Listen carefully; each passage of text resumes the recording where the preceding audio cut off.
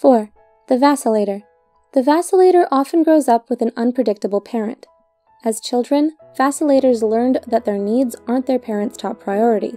Without consistent affection from their parent, vacillators develop a deep fear of abandonment. But when the parent finally feels like giving their time and attention to them, vacillators are usually too angry and tired to receive it.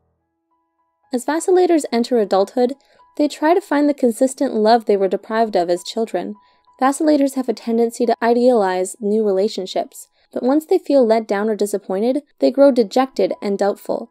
They often feel misunderstood and experience a lot of internal conflict and emotional stress within their relationships. They can be extremely sensitive and perceptive, which allows them to detect even the slightest change in others and know when people are pulling away. In order for vacillators to cultivate healthy, stable relationships, they need to learn how to pace themselves and get to know someone before committing too soon and getting hurt by their own expectations.